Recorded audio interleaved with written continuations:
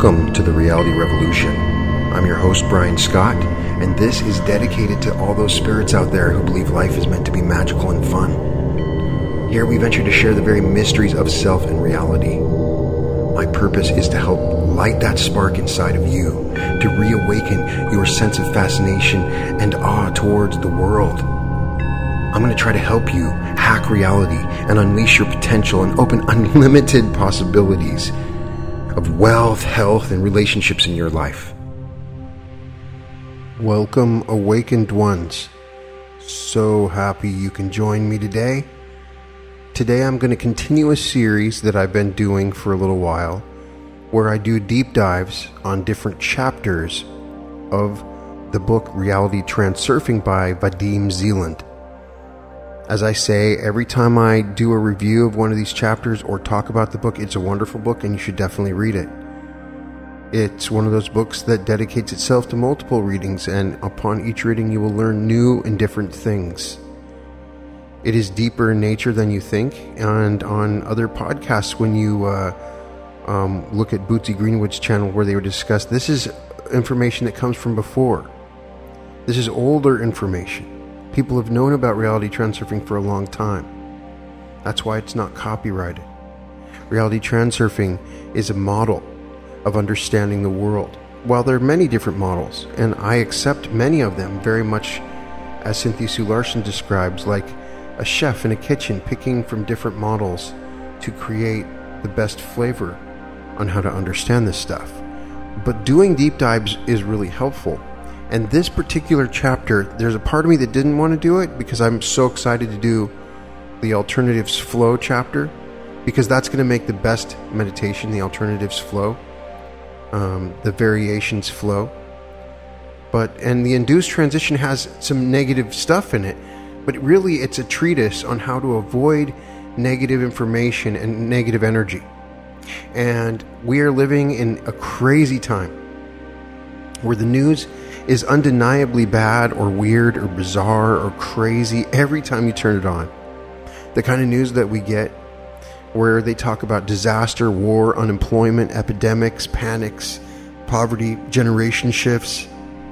There's all these pendulum vortexes out there, especially with social media and Facebook, and when you're watching Netflix or anything that you put your attention towards right now is using these things. And so it's interesting because the last chapter was balance, and so there's some, I think there's some, in many ways these chapters each allow for a different opening up, much like a flower, and so they have something to do in order. And so the part of me that didn't want to do it, but then when I read through it, this is really important information right now when you follow the news, on how to look at the news, how to observe and work through the world where you have politics that's so divisive on such a level, and you have a deep part of you that still wants to awaken and understand the world, that wants to meditate, that has questions about their soul and eternity,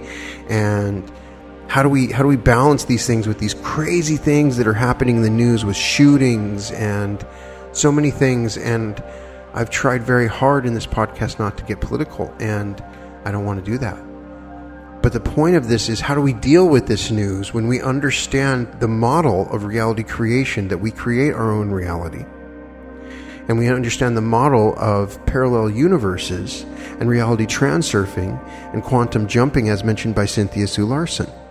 And when we understand that, there is a need to dedicate a specific period of time to avoiding the induced transition. Now, we've had chapters on the wave of fortune and how important your reactions are to incidents, small things. The wave of fortune really is a small transition, that when you have one good event, you make a big deal about it. It's a way to really focus on the moment and that one thing. This goes to another level, and you can get pulled into lifelines and parallel realities when you focus on particular kinds of news. And so this is kind of a guideline on how to observe these different things of news. And so I'm going to read through this, and we will talk about it as we go. But people have always hankered after the good old days, As Zeland says, with age, life somehow seems to get worse. People turn to reminiscing about their youth and times when the colors were richer, first impressions more vivid, dreams attainable, music was better, the climate more favorable, people were more approachable, and the meat was more tender, to say nothing of their health. Life was full of hope, pleasure, and joy. Once a certain number of years have passed, people begin to sense that events do not make them as happy as they did before. Now, how many people out there have that feeling? That you look back on the past and all this joy that you had, and that it's deadening, and it's not the same. How many different things, the food doesn't taste as good. The movies aren't as good. How many people out there are experiencing that right now? Picnics, parties, concerts, films, celebrations, dates, warm seawater. From an objective point of view, all of these things are still pretty much the same quality as they were before. Parties are still fun. Films are still interesting, and seawater still feels warm. Nonetheless, life is not the same as it used to be. The colors have faded, our responses have dulled, and enthusiasm has waned. Why is it everything has so much more wonderful when we are younger? Can it really be that our perception of things loses its sharpness as we grow older? We do not lose the ability to laugh, cry, perceive, taste, and color, distinguish truth from deceit, or differentiate between good and bad, just because we're a little older. So could the world gradually be going downhill? No. The world is not deteriorating. Things only seem to be getting worse to certain people. What actually happens is that a person shifts to a negative lifeline. Now, a lifeline is a line of reality that you exist in, a script that you're moving in, of all the different possibilities for you. In the space of variations, there's a line that you go on. If you marry that person, if you marry that person, if you take that job, if you take that job. And that's a lifeline. And you can be on a lifeline where you're in the same job, in the same situation, and one can become negative and positive. When it says what actually happens is that a person shifts to a negative lifeline that runs in parallel with former lifelines where everything is just as fine now as it was before the individual left them behind. By expressing dissatisfaction, a person attunes themselves to lifelines that draw them in and where things generally are worse than before. According to the principles of transurfing, the alternative space, the space of variations, has everything for everybody. In one sector, the colors of life have become gray, while in another life remains as bright and cheery as it always was. A person who emanates negative thought energy ends up drawn into a sector with a different type of scenery.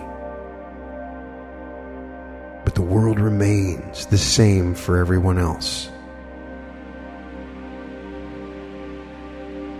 This is true not only in extreme cases in which someone has become an invalid, lost their home, their loved ones, or have become alcoholic and ruined their life. And in most cases, during the course of their life, a person regularly slides onto different lifelines where the colors of the scenery are duller than they were on a previous lifeline. When this happens, a person begins to reminisce about how vivid and fresh everything was years ago. When a child is born, they accept the world the way it is. A child is unaware of the fact that life could change, becoming better or worse. Young people have not yet been spoiled, and so they are less picky. They're still busy with the task of discovering the world for themselves and enjoying life because they have more hope than cause for complaint. They think that life is pretty much okay and expect it to get even better. With time, they experience misfortune and failure and begin to understand that not all dreams come true, that some people are better off and they have to fight for their place in the sun. As time goes by, they can end up with more cause for complaint than hope. Discontentment and whining become a moving force that pushes a person onto unsuccessful lifelines. Expressed in reality creation and transurfing terms, this type of person radiates negative energy, which transfers them onto lifelines that corresponds to the negative parameters of their own thought energy. Now this chapter might be tough for me to create a meditation on, but we're gonna dive into this, and I mean that would be in another episode. As I've done with this series so far, I've created meditations or hypnosis with each of these chapters to kind of lock in this line of thinking. And so it's very similar to the Wheel of Fortune. So we need to see what the differentiation is. But life is less satisfactory the worse you think it is to be. And children rarely contemplate whether their childhood is good or not. As children, we take everything for granted. We've only just begun discovering the world and have not yet acquired the habit of criticism. The greatest insult was experienced as children is not being bought a much wanted toy by a relative. It is only as we get a little older that we start to resent the world around us for fulfilling us less and less. The more we complain, the worse things are as a result. Everyone who has survived their youth and reached a mature age will say that a lot of things were better when they were younger. That is the paradox you come up against. Circumstances that disappoint you. And so you express your dissatisfaction, which then aggravates the situation even more. Your discontent comes back to you like a triple force boomerang. Now I'm going to repeat that sentence again from the book. Your discontent comes back to you like a triple force boomerang. Firstly, the excess potential created by your discontent turns balanced forces against you. Secondly, your discontent serves as a channel through which a pendulum being can draw on your energy. And third, radiating energy, you shift onto lifelines of a corresponding vibration. Now, this is an interesting thing. I don't know if it's a translation error. It's maybe one of the few times where he refers to a pendulum being. Your discontent serves as a channel through which a pendulum being can draw on your energy. I'll have to look up when I get a chance here. Pendulum being. In fact, I can do it now. When you look up certain phrases, it's interesting to do on Reality Transurfing. And pendulum being is only pronounced 3 times. And the first time it says a resonance It says, if a follower rebels against the laws of structure, the frequency of their thought energy ceases to be in harmony with the resonance frequency of the pendulum. Being deprived of essential energy, the pendulum either drives the maverick adherent out of system or destroys them. And then the other time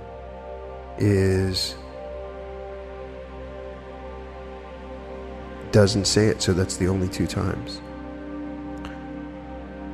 So, thirdly, radiating negative energy, you shift onto lifelines of a corresponding vibration.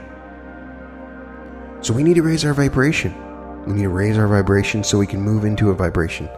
That's why I'm also playing high vibration music when we do these podcasts. Thanks to Metaverse. Keep an eye out for my interview with this wonderful musician that does the music behind most of the episodes of the Reality Revolution, and Brian Larson is his name. It's going to be awesome.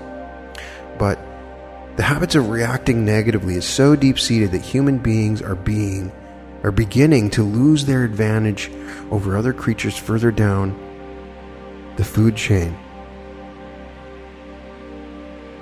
in their capacity for awareness. An oyster also reacts negatively to external irritants. But unlike the oyster, a human being is able to consciously and intentionally regulate their relationship with the external world. Nevertheless, most people do not use the benefit of awareness, instead responding aggressively to the slightest inconvenience. Aggression is interpreted as strength, but in fact, a person who chooses to express themselves aggressively might as well, metaphorically speaking, be quivering helplessly in a pendulum's web. You might think that life is not as good as it used to be, but the younger generation happens to think that life is wonderful. Maybe they just do not know how great things were when they were their age. Having said that, when you were young, the older generation complained about life too and reminisced about the good old days.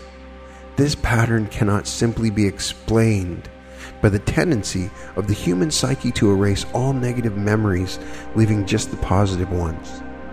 The criticism is aimed at the present moment, which is supposedly worse than it used to be. If you accept the fact that life is getting worse with every passing year, then you would have to agree that the world should have simply fallen to pieces a long time ago. An uncountable number of generations have passed since the beginning of human history, and each one believes that life's colors have faded. Many an old man will tell you with absolute certainty how much better Coca-Cola used to be. Coca-Cola was invented in 1886. Imagine how disgusting Coke must be by now if it has been consistently worsening in quality since then. Or perhaps one's senses of taste weaken with age. Although it's hardly the case. Anyway, the old man will probably tell you everything else is a poorer quality today too, be it furniture, clothes, or any other item. If the world were the same for everyone, after several dozen generations, life would become a nightmare for everybody. So how should we understand the paradoxical statement that the world is not the same for everyone?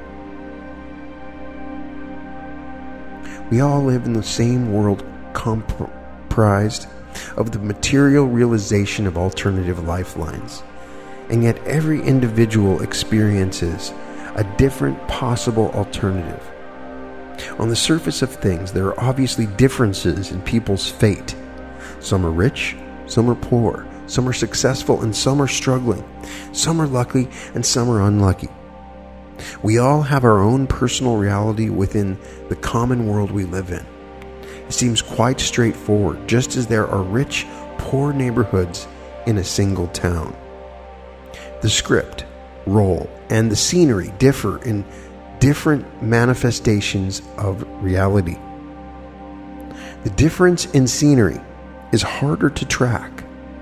One person looks at the world from the window of their luxurious car, whilst another peeks at it from inside a rubbish container. He always refers to garbage cans as rubbish containers. One person enjoys the party, whilst another consumed it in thought about their problems. One sees a group of happy youths, another at a gang of hooligans. They are looking at the same thing, but the images they perceive differ, as black and white film differs from color. Every individual is attuned to their own sector in the alternative space, and so everyone lives in their own personal world. All these worlds exist in layers that exist one on top of the other, forming what we understand to be the space we live in. It might be difficult to imagine, but no one layer can be separated from another. Every individual creates their own reality, and the reality intersects and interacts with the rest of the world around us. Imagine what the earth was like before any single living creature existed.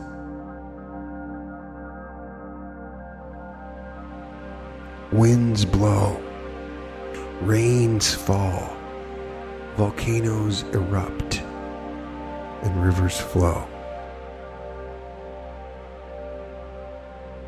And then suddenly a person is born, begins to observe their environment.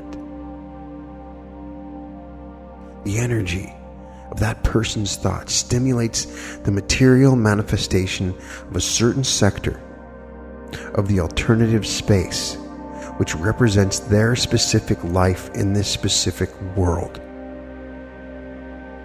Then another person is born who generates another layer. One person dies and a layer disappears, or perhaps is transformed depending on what happens beyond the threshold of death. We are vaguely aware that other forms of life exist in parallel worlds of some kind. Let us suppose for a moment there are no living creatures in these worlds whatsoever. At least not yet.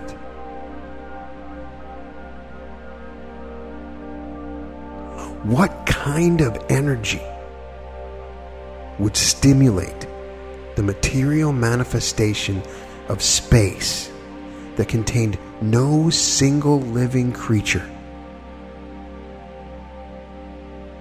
We can only guess. Perhaps once the last living creature dies, the world itself will disappear.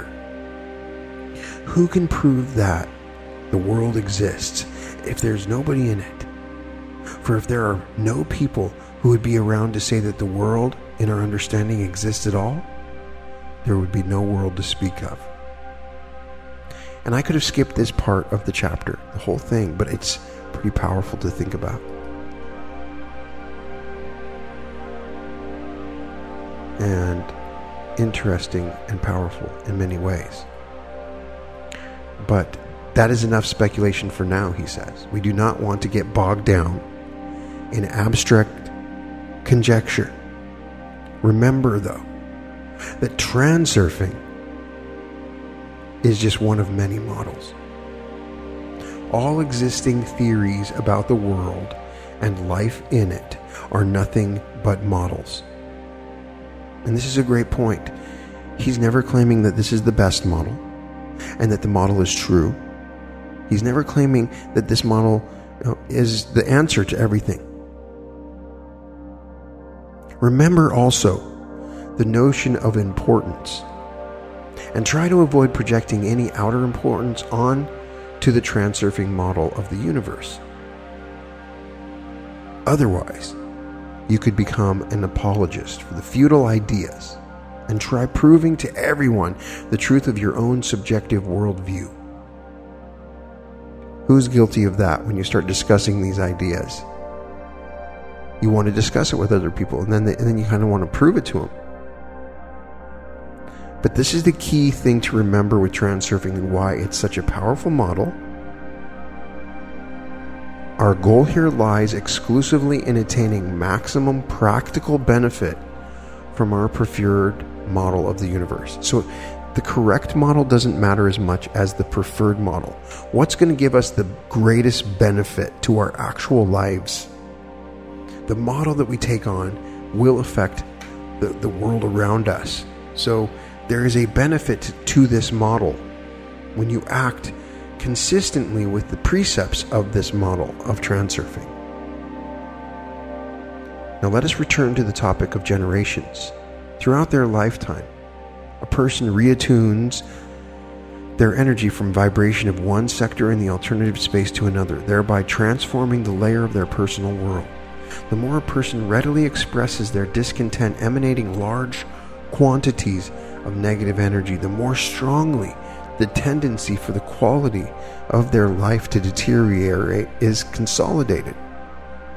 A man could acquire great material wealth with age, but not necessarily be any happier for it.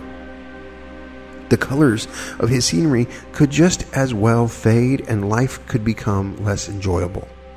The older and the younger generation both drink the same Coca-Cola, swim in the same ocean, ski on the same mountain slopes, and everything is pretty much the same as it was many years ago.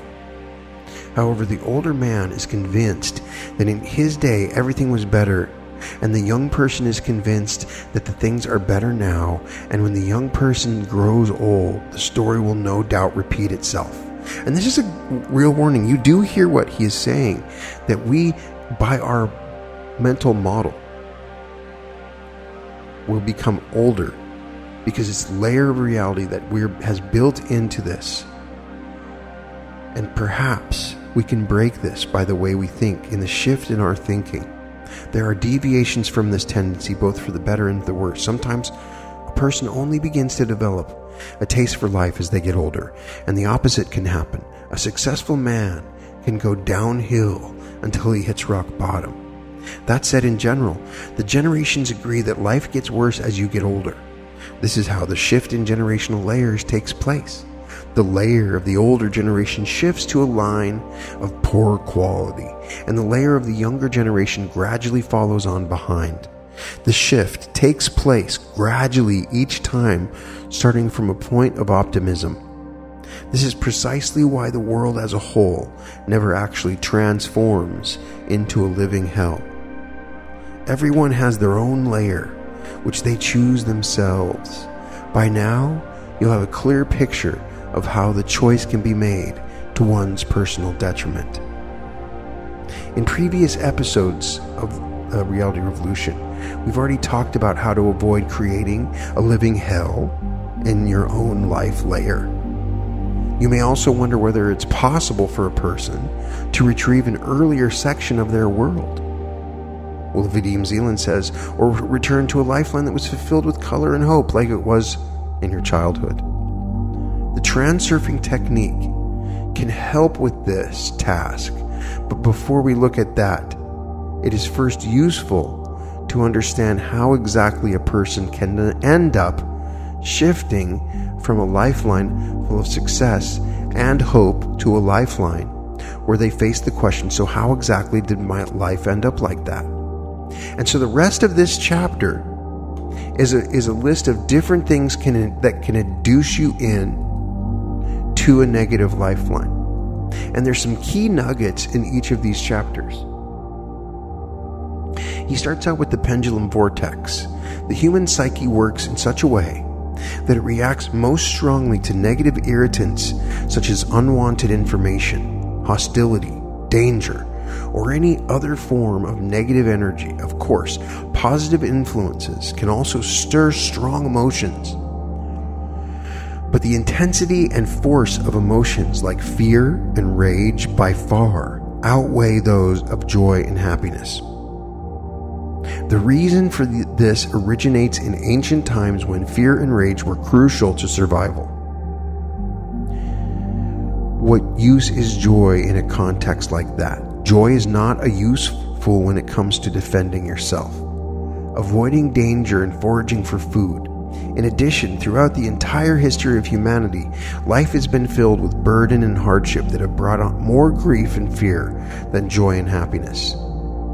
This is, generationally speaking, why man yields readily to thoughts of gloom and depression, while feelings of joy and happiness pass relatively quickly.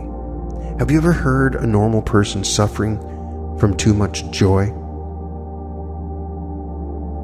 People who suffer from stress and depression, however, can be found in good number wherever you look.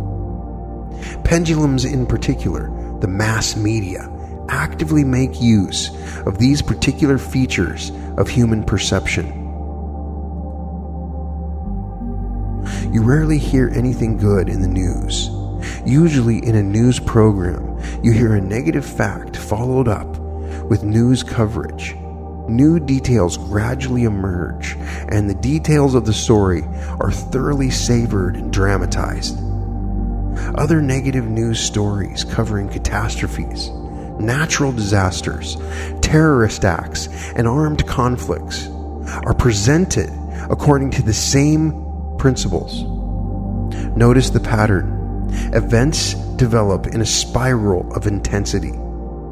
First, there's a catchy headline, and the story is unraveled, exposing further details. The tension gradually peaks with emotions running equally high. Finally, the story comes to its conclusion, and all that emotional energy is released into space as a temporary calm descends upon the viewers. Endless TV series are based on the same pattern of build-up and release, like waves breaking on the shore. From an objective point of view, there is nothing special about these programs. All the drama is literally created out of thin air. However, you only have to watch 2 or 3 episodes and you're hooked. Why is this? After all, nothing particularly interesting ever happens. You become hooked because the frequency of your thought energy is caught up by the pendulum of the TV series, and your attention becomes fixed on that sector within the alternative space of variations. This is the mechanism that winds the spiral mentioned above, or recently previous. At first, a person is confronted with a fact which theoretically they may not find upsetting. Let us suppose that the fact is a fresh piece of news about a negative event that has taken place somewhere in another country. This represents destructive pendulum's first prod. If a person is touched by news story, they respond to the stimulus by expressing their thoughts and feelings about it. If the news concerns them, they will begin radiating energy at the same frequency as the pendulum's initial prod. I am telling you, there is no reason for you to ever watch the news. And it shouldn't be called the news.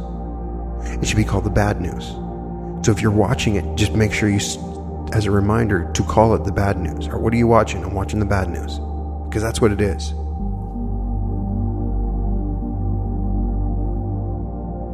Like thousands of others, the person responds to the pendulum with the interest, thereby participating in the overall event.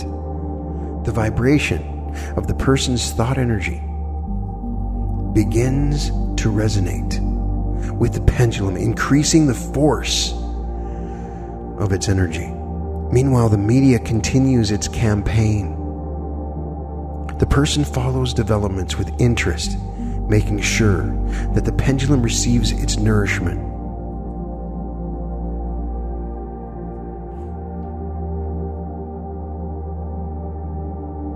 This is a typical example of how a pendulum entices adherents into its web so that it can continually suck energy from them.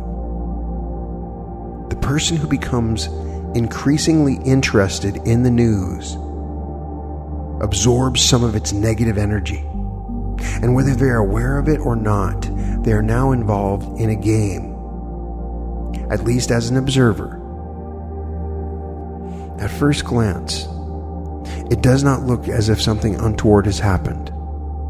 Watching the news is a matter of course. So what if a person gives a bit of their energy to a destructive pendulum? It is not as if they will affect their health.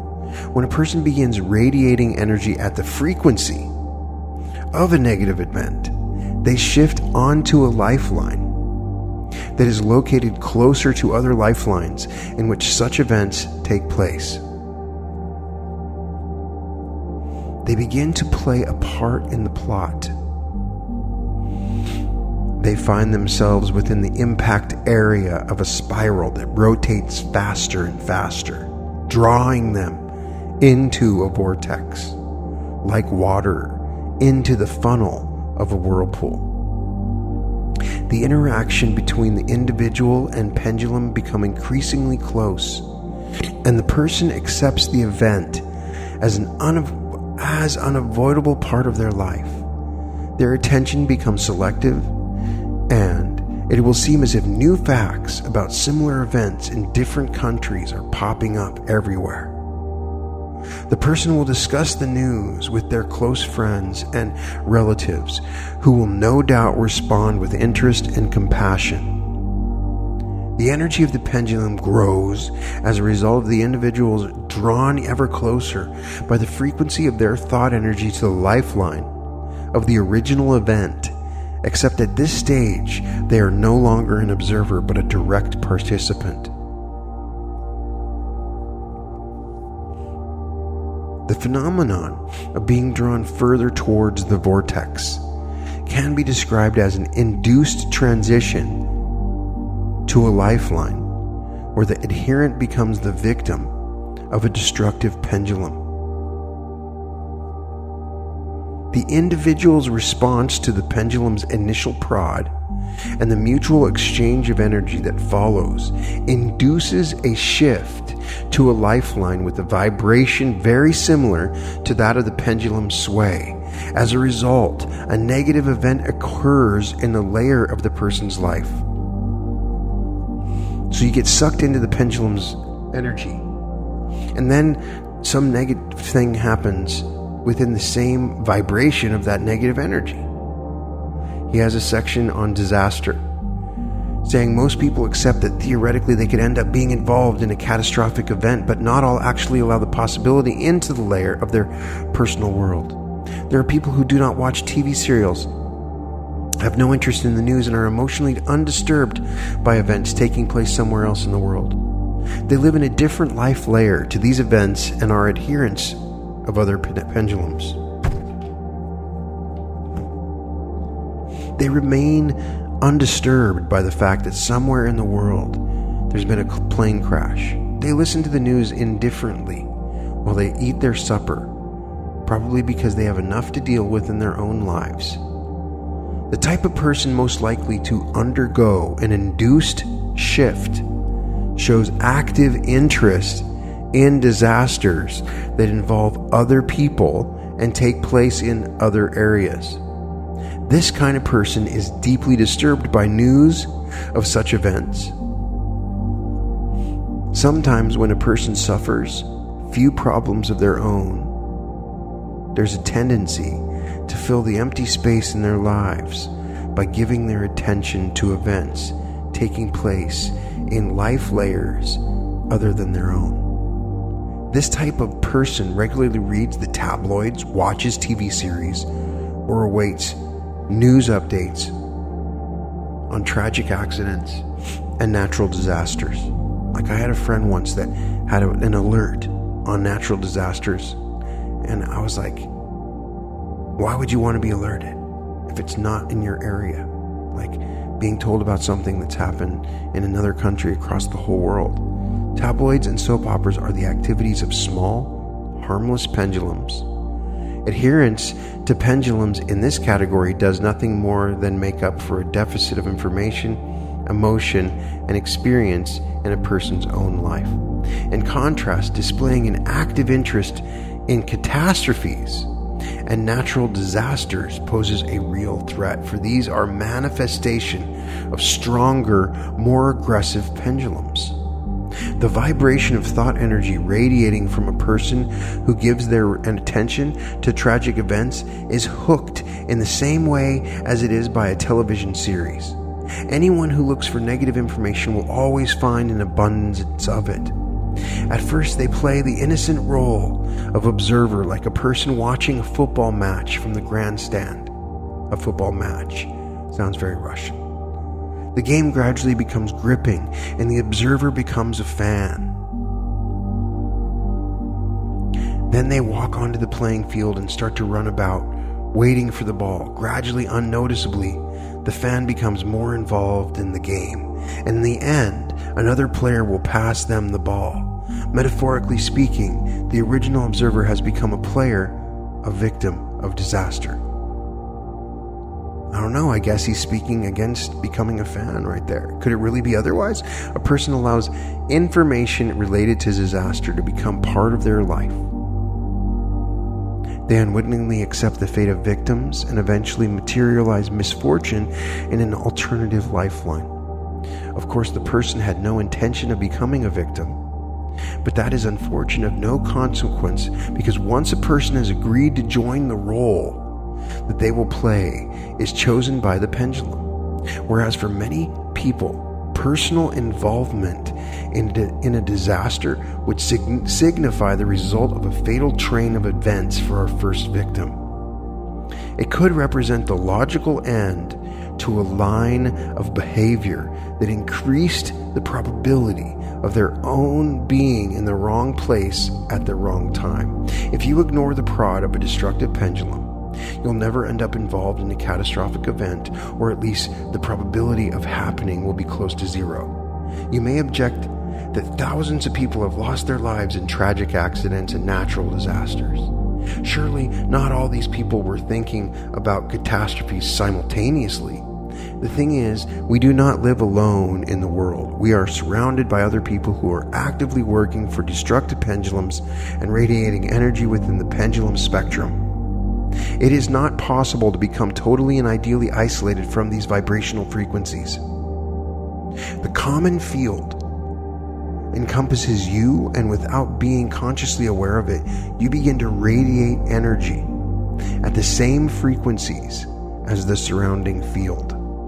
The roots of this type of behavior go back to very ancient times, when the herd instinct helped to protect the group from danger. This is why the energy field of an induced shift produces a snowball effect that pulls you in like water to the center of a whirlpool.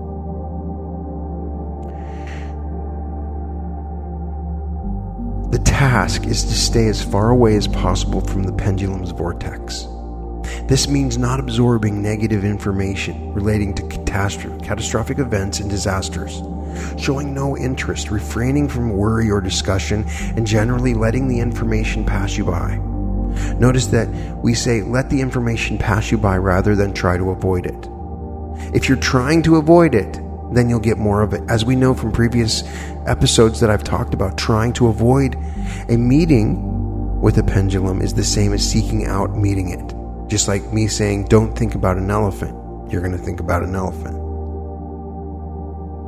When you resist something, desire specifically to avoid something, or express your enmity towards something, you actively radiate energy at the frequency of the object you're trying to avoid. To let something pass you by means not to absorb or react to negative information. Simply ignore it and switch your attention to harmless television programs and books. So he is saying it's okay for us to switch our attention to harmless television programs and books. Yes! Alright. If you find it impossible to retain a positive outlook when confronted with negativity, you can always turn to your guardian angel. For example, if you're afraid of flying, stay away from planes. If you're afraid, it means that somewhere in the spectrum of your energy, there's a frequency that resonates at the vibration of a lifeline in which a plane crash occurred. Maybe John Madden knew all that time that he was just avoiding that vibration when he rode a bus to every single Monday Night Football game that he did. It does not mean that you will immediately transition to this lifeline, but nonetheless, the possibility exists. If you're the kind of person who does not think of the dangers of flying at all, then you have nothing to fear. On the other hand, if you experience unusually high levels of anxiety before boarding a plane, it would be wise to skip the flight. If this was totally out of the question, you would be wise to learn to listen to the rustle of the morning stars. What is that? The rustle of the morning stars? What that is and how it can be heard, you have yet to discover, he says. So when you have that anxiety, and as I've talked about in previous episodes, why is it less people get on the train when there's accidents? People have stated many times getting off planes, trains, automobiles where there was an accident ahead because they listen to this anxiety. So if there is an excessive level of anxiety, I think that's a good explanation to pay attention to your intuition in those cases. He has a section on wars, talking about how do you deal with wars when wars break out essentially for the same reason that fistfights do. One party expresses their opinion, the other party holds the opposite opinion, and so the opinion expressed by the first is like the prod of a destructive pendulum, and the second party takes offense at the prod and reacts with double the amplitude. The first shot back even louder. Both parties become increasingly aggressive until things finally come to blows. This metaphor illustrates the battle between two pendulums that knock against each other, causing each to swing higher and higher. Obviously, the outbreak of war or build-up to a revolution involves all sorts of complex factors. But essentially, the process is the same. The pendulum primes the people by telling them they do not have a good life, and that people are quick to agree. It is then explained that the reason they do not live well is because other people are preventing them from doing so. This stirs resentment, and the pendulum begins to swing. Then one side provokes the other, evoking a storm of anger whereby the pendulum gathers force, and the war or revolution can begin. Each swing of the pendulum generates a response which strengthens the pendulum's sway still further. A snowball effect is initiated until a shift occurs to a lifeline with mounting tension. The situation can only be changed at the outset, before things escalate out of control, at the moment when the spiral begins to turn and the pendulum makes its first move. If the other party responds peacefully or simply walks away, the pendulum will be brought to rest or defeated. If, however, the pendulum's prod is accepted, the participant's energy will correspond to the parameters of the lifeline on the next turn of the spiral. It's when I read stuff like this that it feels like that we're reading something that maybe he found that's older, because this is very basic. Unfortunately, there is no guarantee that an individual participant will not be pulled into the events of a war or revolution, even if they manage not to respond to the pendulum. If you get pulled into a powerful whirlpool, however hard you try, it's almost impossible to free yourself from the current that pulls towards the center.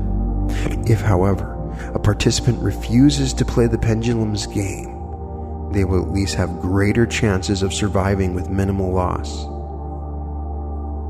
Here we should be clear about what it means not to tolerate war or revolution. You could hate war or be actively campaigning against it. It makes no difference to the pendulum which side of the fence you stand on. It will claim your energy in both cases. If energy is emanated on the frequency of a war, shift will occur into a corresponding lifeline. If you accept war and participate in it, then you are effectively on the battlefield. If you fight against war, it will consume you anyway. Not to accept the pendulum's game means to ignore it. I realize that it is not always possible to ignore something like war, but this is the danger of the induced shift. It is not worth taking the position of defender or opponent of war. There have always been neutral countries which have remained on the sidelines and watched while entire nations destroyed each other. From the point of view, the pendulum trying to provoke a fight with its rivals, people who ardently protest against war at demonstrations are potentially just as committed and desirable adherents as the supporters of conflict. Active protest against war potentially provides the pendulum with just as much energy as the support of war, although naive adherents will be convinced of the opposite. The real way to prevent war is simply to support peaceful action and where it possibly expose a pendulum's true motives. Do you remember the metaphor of the hive of the wild bees? The pendulum tells its adherents that the bees are dangerous and must be killed. What is the pendulum's true motive? What does it really need? In an earlier episode, we talked about pendulums, and it's like hitting a hive of bees, and the bees go crazy. And then you get mad at the bees because they stung you when you hit the hive of bees, which was sitting there, and it didn't need to be bothered in the first place. He has a chapter talking about unemployment, and as we have said, there are different ways of playing the game of a destructive pendulum, either by supporting it or negating it. The second option is probably the most perilous, since the desire to actively avoid a pendulum creates excess potential that can pull you into the vortex of an induced transition. Almost everyone nowadays experiences concern at some point or another about losing their job. An induced transition to finding yourself out on the street would be quite a crafty maneuver.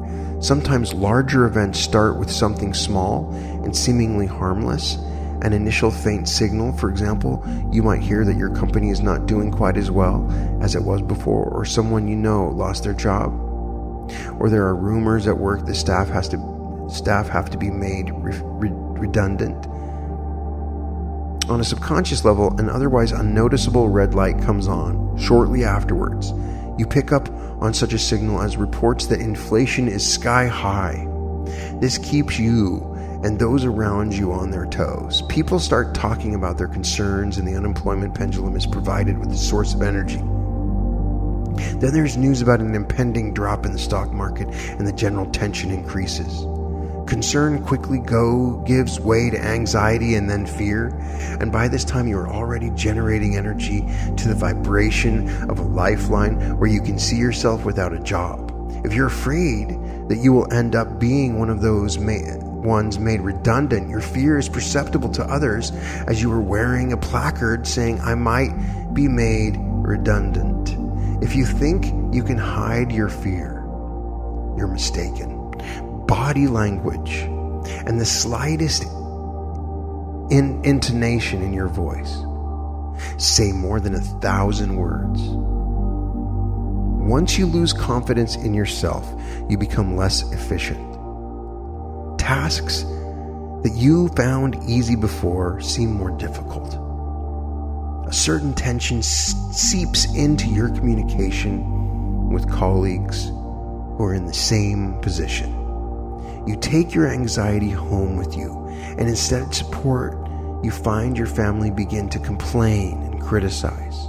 Stress levels rise, and you're no longer an efficient employee. And at this stage, you might as well be wearing a sign saying, "Waiting to be fired." The fear of being fired lies in a feeling of guilt, which either smolders away or burns brightly in your subconscious. They always fire the weakest employees first, and if you allow yourself to consider that you might be weaker than your colleagues, you effectively write your own name into the blacklist. Let go of guilt. Give yourself the luxury of being you.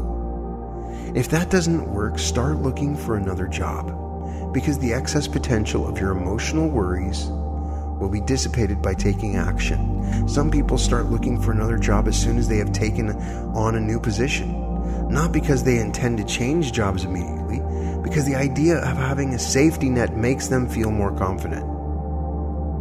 On the off chance that something unexpected does happen, they know they have an alternative avenue to follow, and if you feel secure about the future, the action of balanced forces will not affect you.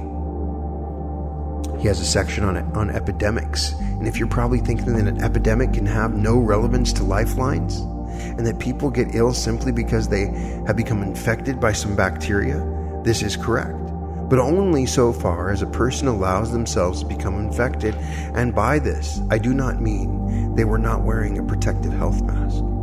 That would not have saved them. Zeland says he cannot prove his point with the theoretical argument, just as he cannot prove anything he says in his book.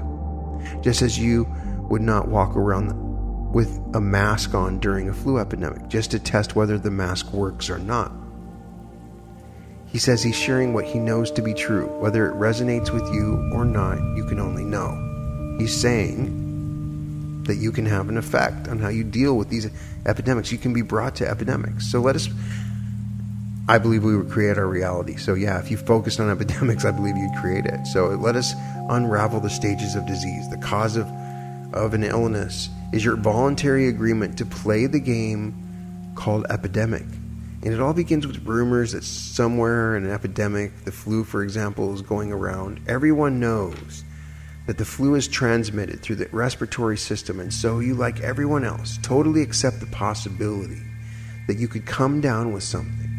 You immediately run the being of sick scenario through your mind. You imagine having a temperature, lying in bed, coughing and sneezing.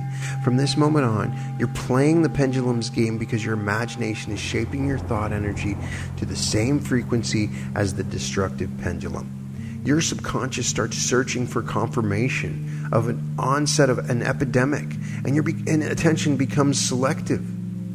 You seem suddenly to be surrounded by people sneezing. They're always there. It is just that you did not notice them before. And from time to time, at work, at home, someone will raise the subject of the flu. Your suspicion that an epidemic is on its way is confirmed by the mere evidence that you see, the more and more evidence. And even if you're not particularly looking for confirmation, or the subject does not particularly worry you, somehow confirmation given its own accord. Now, if you think about it, this is the big chapter. He talked about in The Wave of Fortune, small reactions in the moment. This is the stuff that can kill you. And so this might be the most important chapter. And I've seen it before. I've seen people have bad things happen or be stuck in bad areas. And their response to the conditions that happen really mess up everything. If from the very beginning of the game, you've attuned yourself to the frequency of the destructive pendulum, your bond with it will become stronger, regardless of whether your participation is conscious.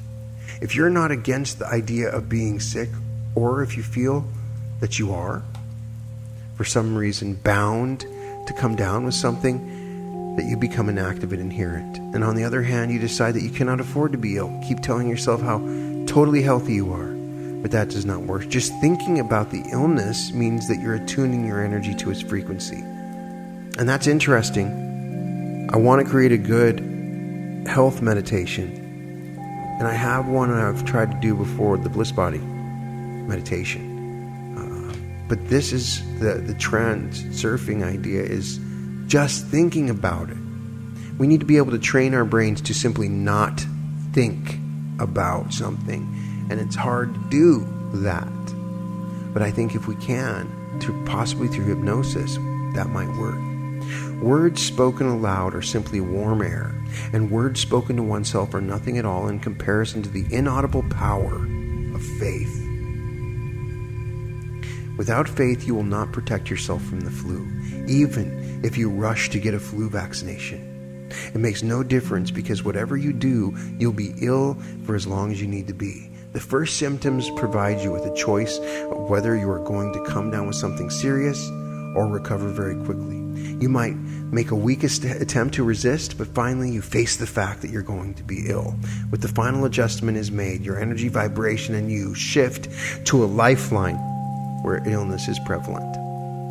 The induced shift actually starts from the very moment that you respond to the pendulum's prod.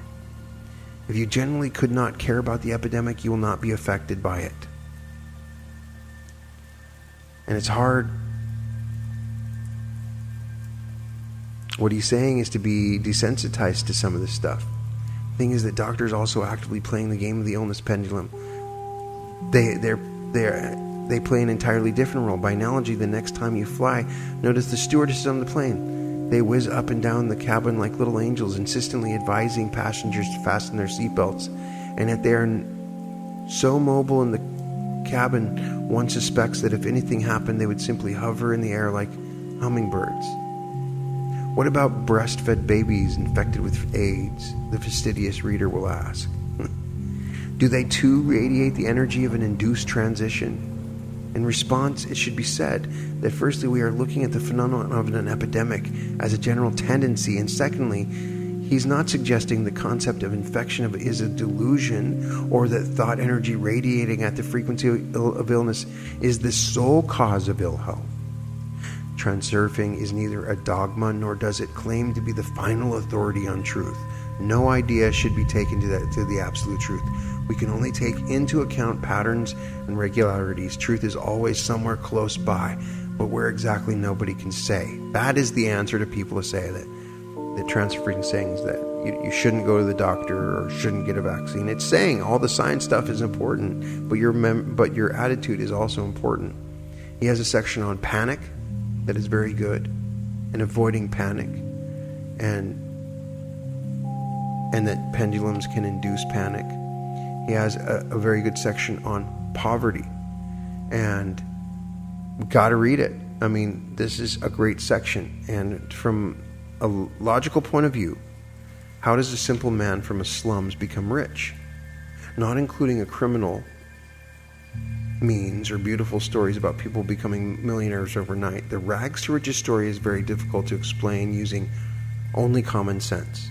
So what, you may ask, is the use of logic? Transurfing does not entirely fit into the framework of common sense. On the other hand, it does enable you to achieve things that would otherwise appear impossible. When your actions are based on logical deductions, you get a corresponding result. And if a person is born in poverty, they will be accustomed to living in poor circumstances, and their energy will be attuned to the frequency of their own misfortune. It is very difficult to shift to a lifeline of prosperity if you despise your own poverty, envy the wealth, and constantly wish you were better off. Actually, I would say that with these three types of thought in mind, it is completely impossible.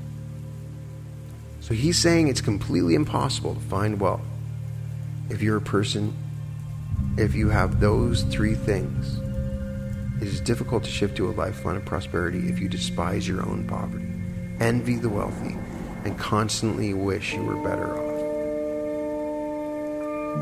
So we're going to remove those thoughts. We're going to find a way, maybe in meditation, to remove despise your own poverty, envy, love your poverty, no envy, and constantly wishing you were better off.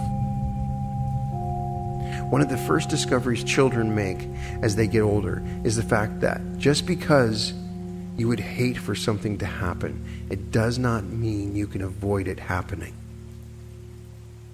Sometimes the soul simply cries out in despair. But I don't want it. I hate it. Why does this always happen to me? It is not only children who ask themselves this question in fits of anger, but adults too. It is difficult to accept the fact that even though you do not want something to happen, there is nothing that you can do about it. And you hate something, it will follow you around wherever you go. You can harbor hatred for poverty, your work, your physical flaws, your neighbors, drunks, alcoholics, drug addicts, dogs, thieves, criminals, the impudent child, the government, the list goes on. The more you love to hate something, the more likely you are to have experience of it in your life. The reason for this is clear, and I know that everybody out there has things that they hate. And if you don't, good for you. The more you love to hate something, the more likely you are to have experience of it in your life.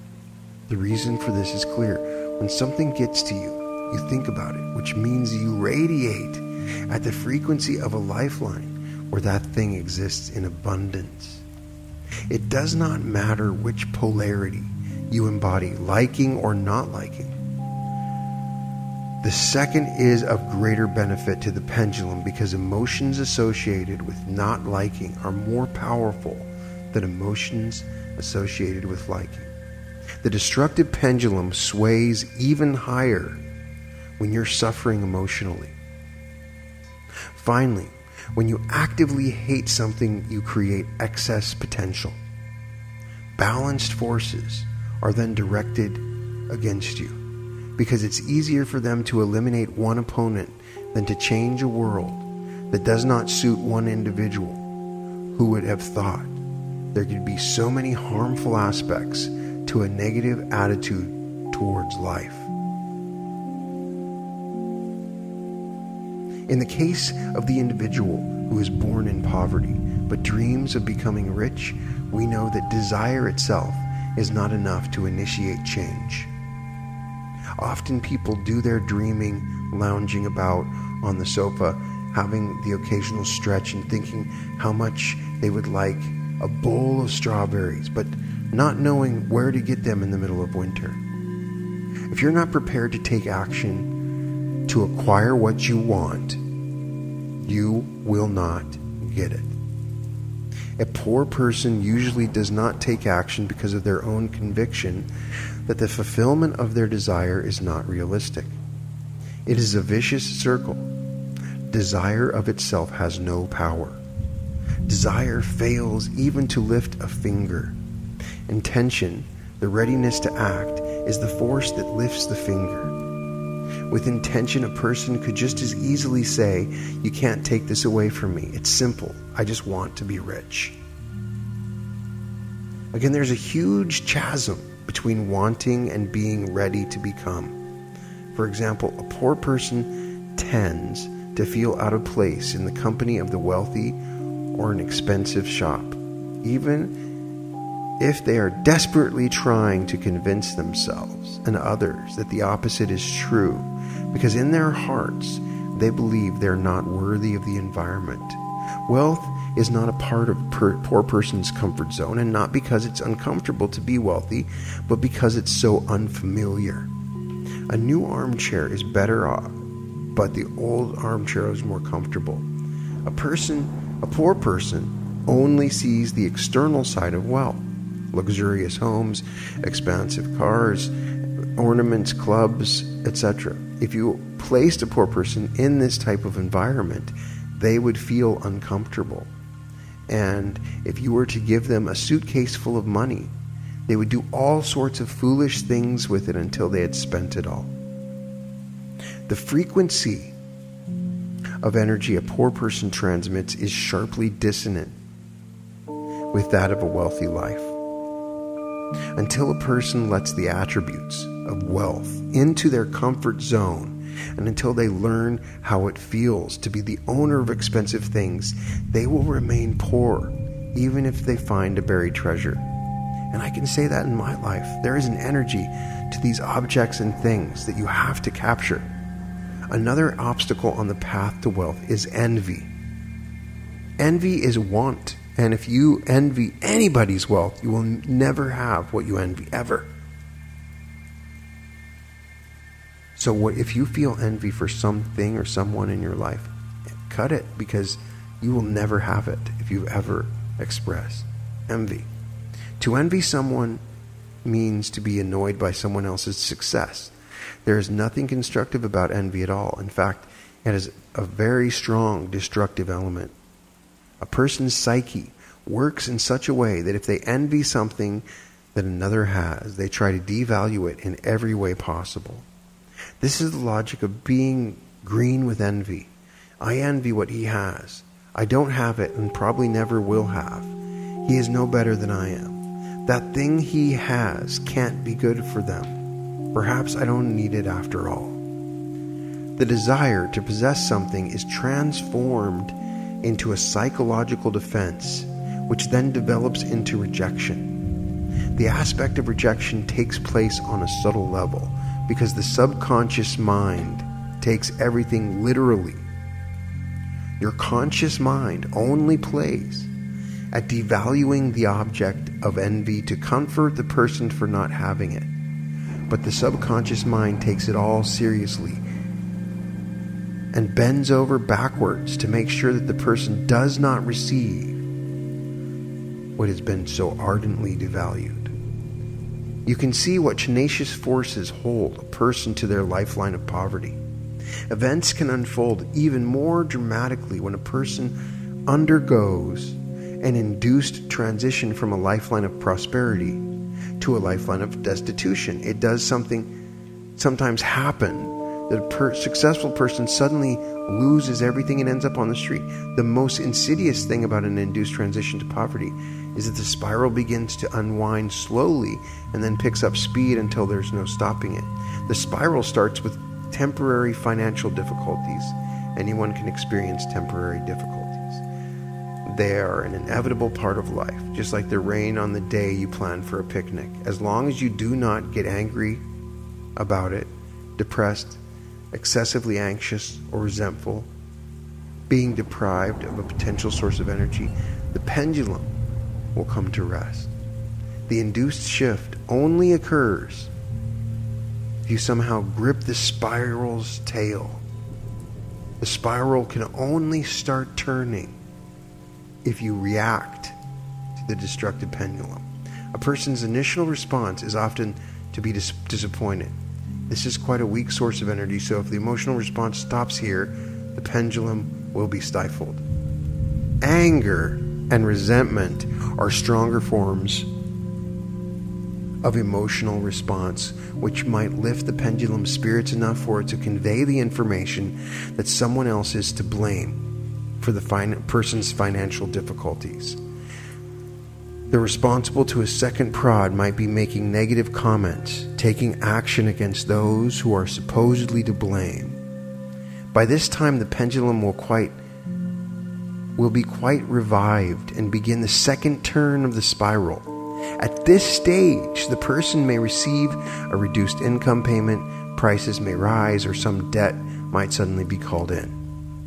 At this stage, the person probably does not realize that a process has been set in motion. It could seem to be nothing more than the result of unfortunate circumstances, whereas in actual fact, it is the result of a directed process which has been induced by responding emotionally to the pendulum's prod. The frequency of that person's energy will continue to change from a vibration characteristic of a prosperous lifeline to a vibration characteristic of a new lifeline in which they suffer deprivation and annoyance. As a result, they shift to lifelines that correspond to a new set of financial circumstances. The situation is compounded, and bad news starts to come in from all sides. The prices rise, and their company's performance level drops.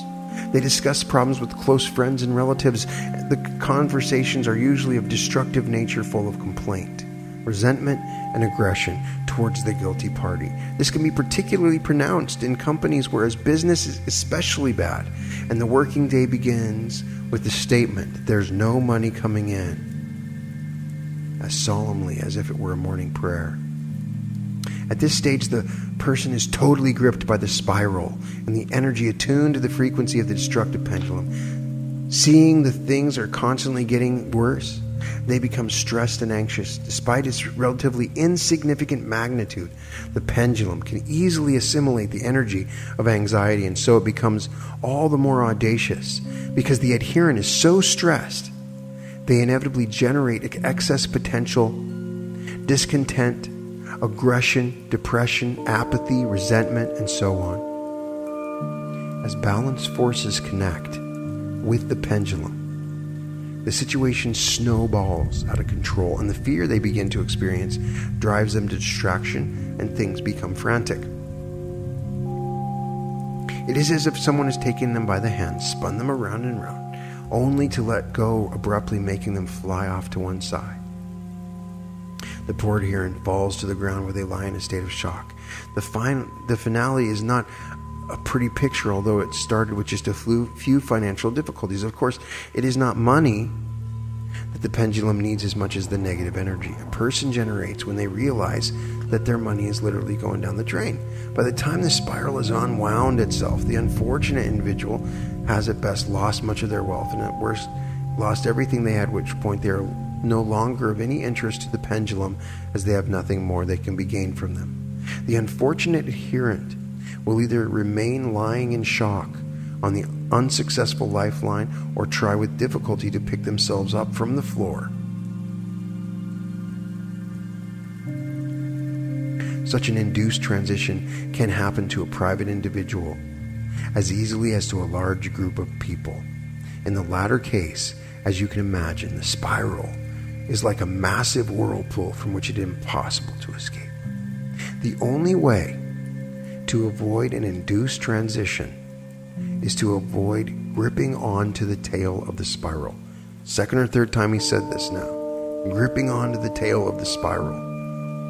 Tell me in the comments to this video, to this podcast, what you think he means by gripping onto the tail of the spiral, thereby avoiding getting caught up in the pendulum's destructive game. It is not sufficient to know how the mechanism works. To remain free of the pendulum's power, you must maintain a constant awareness of it. You must not allow your inner guardian to doze off.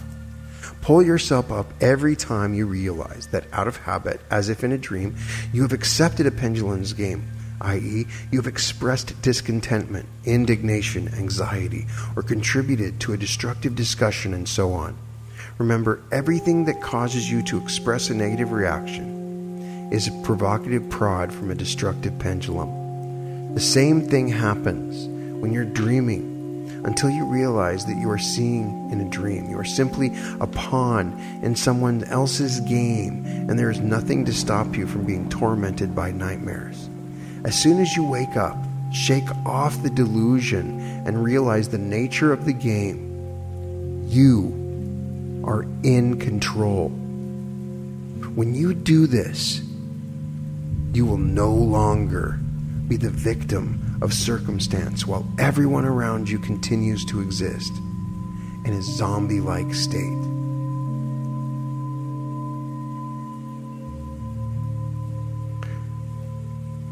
Remember, and I'll repeat that last part, everything that causes you to express a negative reaction is a prod from a destructive pendulum. The same that happens when you're dreaming until you realize that what you're seeing is a dream. You're simply a pawn in someone else's game.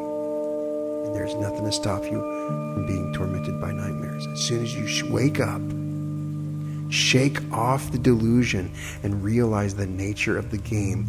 You are in control. Everyone creates the separate layer of their own world. This is the summary of what we've just gone through. Essentially, he, at the beginning, says that we all create our reality, but there's layers of reality.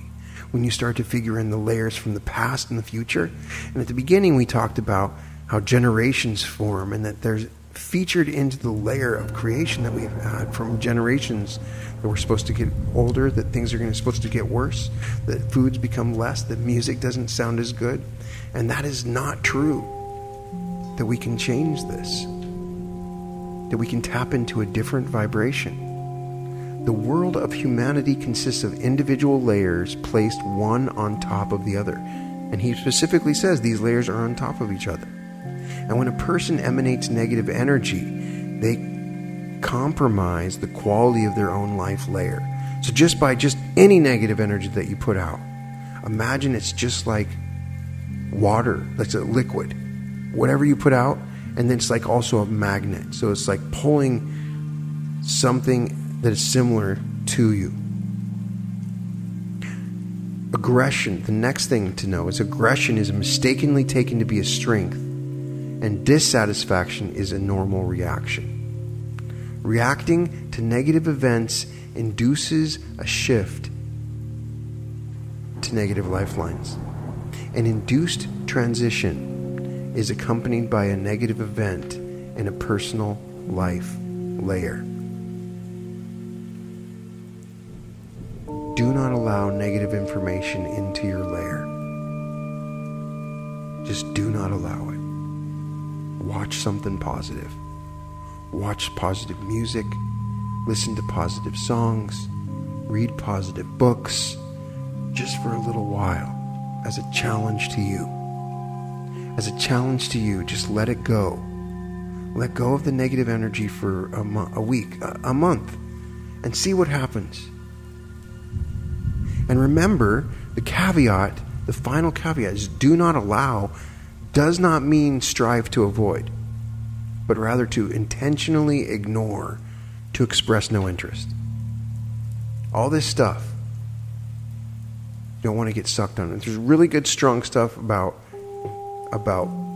poverty and pendulums. Some great stuff about panic. Some great stuff in this chapter. And in this day and age, with all the stuff that we have going on, we can see all around us people are being sucked into these vortexes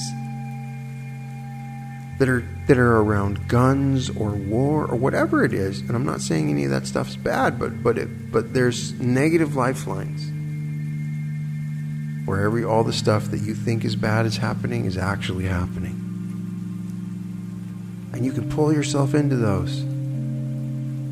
And I'm saying this out of true love and a desire for you to have the very best life. Behind all the stuff that I've talked about in these chapters is a very wonderful secret. To be focused on the moment, to be grateful, to be happy, and to react in a positive way. And find things to be excited about, especially in the morning. Be aware of your attention. Be aware of your energy.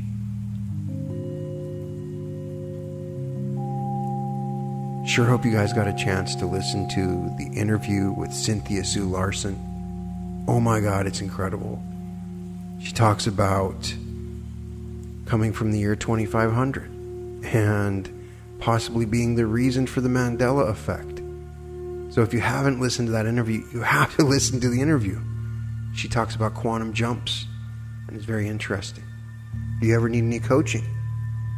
Check out my website at advancedsuccessinstitute.com. All episodes of The Reality Revolution can be found at therealityrevolution.com. It's always with intense gratitude and great joy that I get to share with you, even if it's just one person that watches this video or listens to this podcast. That makes me happy. And it's my hope that by taking some of this complicated information, it can really change your life like it's changed mine. And I'm hoping that this information can seep in. So I'll try to create a meditation. Now, I might go to the next chapter, which is one of my favorite chapters, and I can't wait to do a meditation on the alternatives flow. But I wish everybody the very best, and I will talk to you very soon with peace and love. Welcome to the Reality Revolution.